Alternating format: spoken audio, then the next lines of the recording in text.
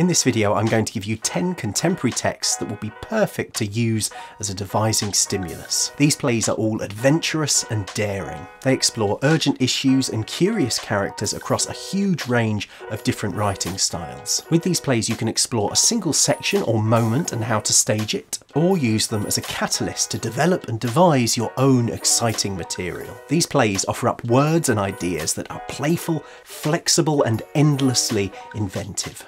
100 Plays for the First 100 Days by Suzan-Lori Parks. This play is made up of 100 mini plays, one written on each day of Donald Trump's first 100 days in office. They're quirky, fun, and full of satire. They feature a whole host of cracking cameos from real characters that you could have a lot of fun with. You could take any one of the short plays and make an expanded version of it, perhaps exploring the before and after, as well as looking in more detail at the characters and their lives. This play gives you 100 insightful and interesting starting points for making a thought-provoking and theatrical story.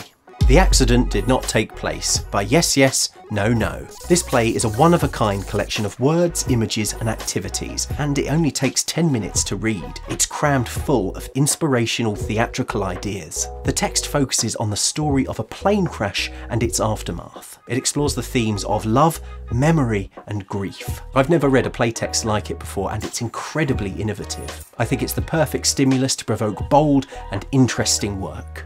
Pity by Rory Malarkey. This is a terrifically fun and hugely satirical ensemble play. The play's blurb sums it up pretty well. A normal day. A person stands in the market square watching the world go by. What happens next verges on the ridiculous. There's ice cream, sunshine, shops, some dogs, a wedding, bombs, candles, blood, lightning, sandwiches, snipers, looting, gunshots, babies, actors, azaleas, famine, fountains, statues, atrocities, and tanks. This play is great for a big cast. You could take any single event from the play, there's plenty to choose from, and expand it into its own substantial story. Or you could flesh out any of the 33 characters' backstories with monologues or duologues that you could devise. It's a really weird and wonderful play, and it oozes possibilities of how to stage it creatively. Clean by Sabrina Mahfouz. This play feels a little more conventional. It's about 3 female criminals working a job together. However, they only do clean crime, which means no death, no blood, no mess, but still illegal as sin. The writer, Sabrina Mahfouz, states in the opening of the play that women don't get these types of stories, and that's why she's written it. I think this text is really inspiring for female performers who want to explore a different type of story to the one that they are frequently assigned. It's an exciting and dark heist play for women, which places 3 compelling protagonists front and centre. Comment is Free by James Fritz. This is one of my favourite plays, and interestingly, it was originally made as a radio drama. Comment is Free is about the murder of a controversial political commentator, but more importantly, it explores how a cacophony of online voices and comments reacts to it. It provokes big questions about how we interact online and what effect trolling, online abuse and digital hatred have in the real world. James Fritz states at the start that it's a play for hundreds of voices. As it was conceived as a radio play, options are limitless when it comes to physicalising it on stage. The themes, issues and questions that the play asks couldn't feel more relevant and important.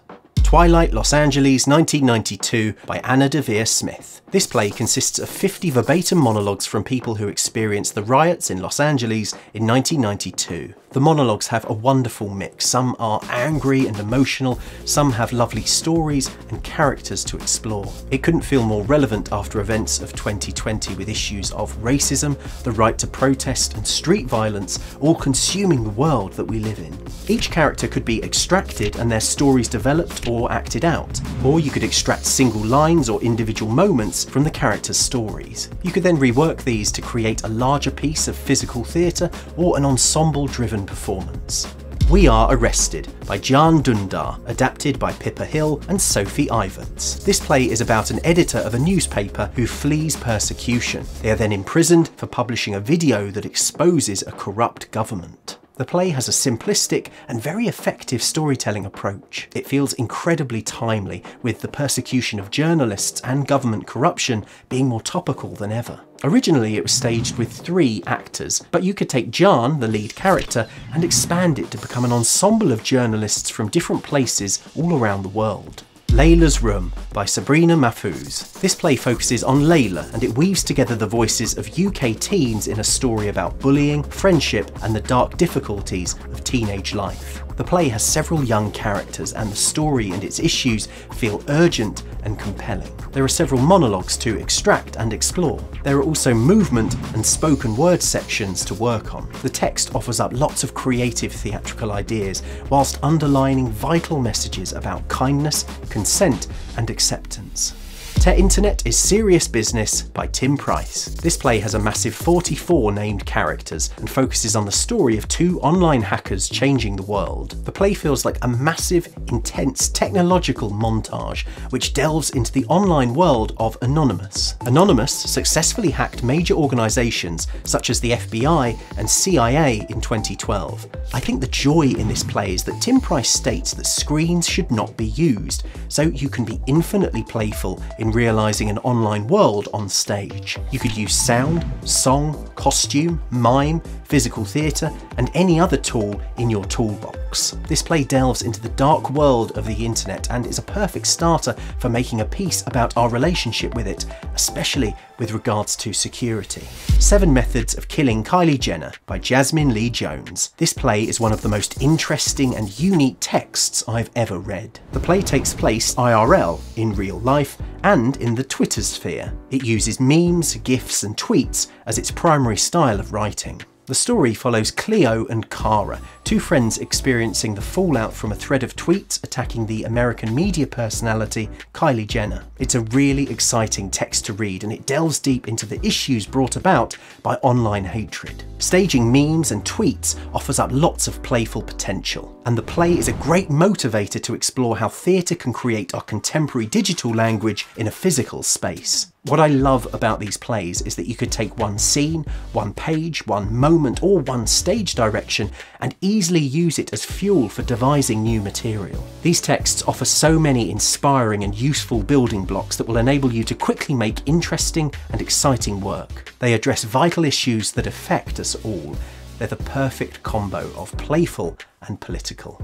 These plays are currently available on Drama Online, and you can order the playtext from the publishers Nick Hearn Books, Penguin Random House and Bloomsbury, or from Amazon. Thanks for watching. If this video helped you, please give it a like and check out these other videos that I think you'll enjoy. Hit that subscribe button down below and ding the bell to never miss a video. All the best.